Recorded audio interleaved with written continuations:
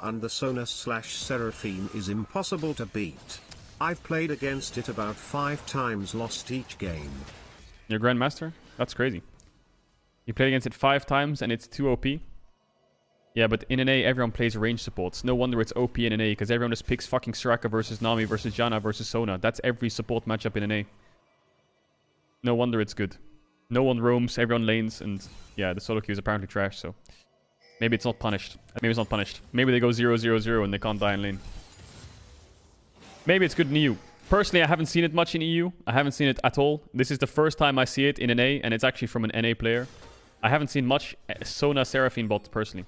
Maybe I'm wrong, though.